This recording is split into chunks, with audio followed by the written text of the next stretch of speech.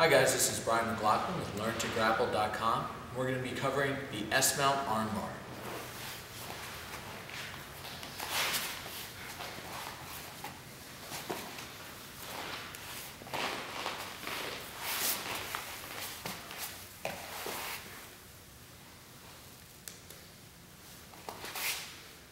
So to begin in my traditional mount, the first thing I know I need is I need my thighs underneath his triceps here, because I want his elbows to come to the ground.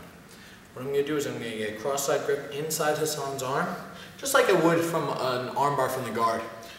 What I think about are the elbows in the chest. My elbow in the center of his chest, his elbow in the center of mine.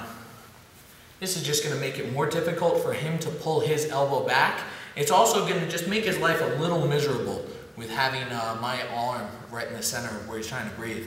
I like to post my hand out, and I kind of curl my toe. This gives me a point to drive off. I'm going to put my left knee to my left hand, driving off my leg.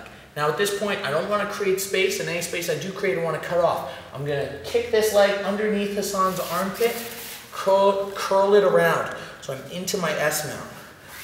What I want to do next, I always want to fight his defense before it happens, try to separate his arms. And when I'm here, I have to pass over the head before I fall back. The way I'm going to accomplish that is, my coach used to say, listen to the knee. I'm going to put my right ear to Hassan's left knee. As I tilt my body here, all my weight's going on to Hassan's torso. I'm not coming up at all as I clear. I pass over the head first, fall back second. Clamp and extend, making sure the thumb points away from the chest, that my knees are squeezed so that I'm not crushing my groin. The most common mistakes people will make, there's two common mistakes that novice grapplers will make with this. The first is stepping up the leg that goes over the head. A lot of grapplers will come here and they'll go to step the leg over. Don't even worry about the defense. If you go to step over here, you're not angled and you really have poor control of this elbow. He can just pull out, you know, or he can even just bridge and you'll fall off, yeah, okay.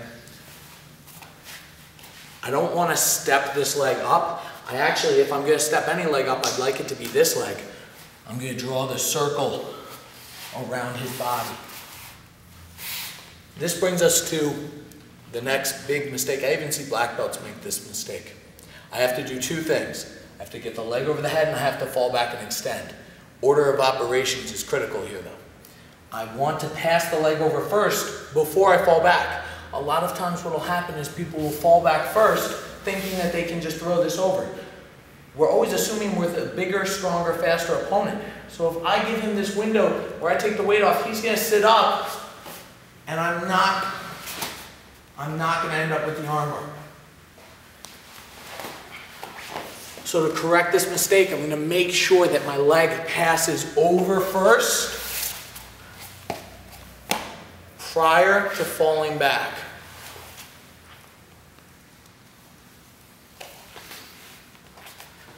So one more time, all together, full speed.